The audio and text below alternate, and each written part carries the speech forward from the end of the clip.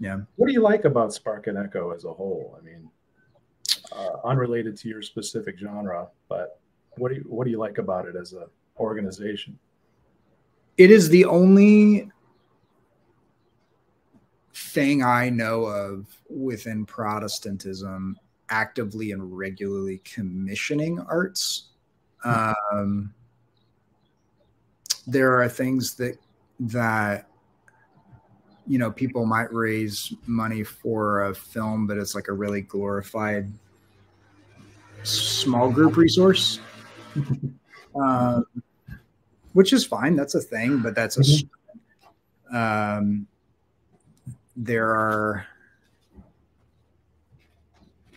you know, there are churches that, I mean, maybe that's an exaggeration. I mean, there are places that commission arts. I certainly have, you know, like maybe half a dozen colleagues in the city that do that, but they tend to be very on a project by project basis. This seems to be more like on an organizational level, steady. As an organization, you know, it's a nonprofit, and to be able to give multiple commissions, we have to raise money. And that's kind of what we're doing at the moment with the Be Part of the Art campaign. Yeah. And from your perspective, you know, someone watching this interview, what's a good reason to give to Spark and Echo? If you want to have a gospel embodied in the world, you have to put flesh on it. Yeah. And so I would say, like, what better way to do that than to like throw money at a project that's taking the Bible and putting it into paint, poetry, like all of these sorts of things, especially when we're getting ready to live in a world where like the majority of the stuff is, like, visually at least, is made by non-thinking computer chips, you know?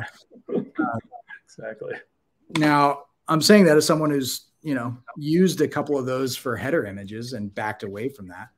Yeah. But like the majority of the piece, even that was based on, is all, you know, my own work. So, you know, I admit the inherent irony in that. But the irony is there in the piece to begin with. I'll ask two questions. What do you hope for yourself?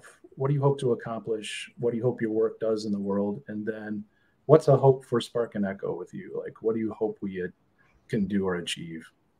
I hope for my own work that I can give people the experience someday before I die that Fyodor Dostoevsky gave me with the Brothers Karamazov.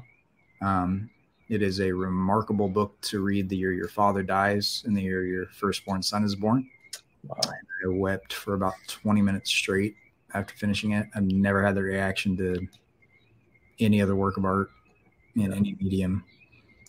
And for Spark and Echo, I would hope that you guys could do another 2 or 10 laps of the scripture, that you would have enough resources that you would be able to return to passages that were dealt with in bulk and start dealing on an even more granular level, and even recommission texts you've already commissioned, so that you have multiple riffs on the same passage.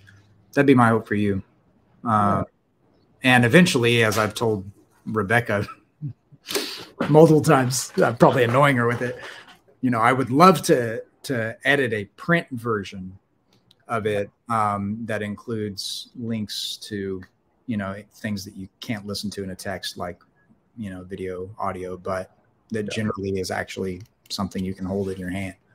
Right. But you need a lot more passages for that. So. We do. Yeah. Multiple takes on the same passage. I would love that indeed.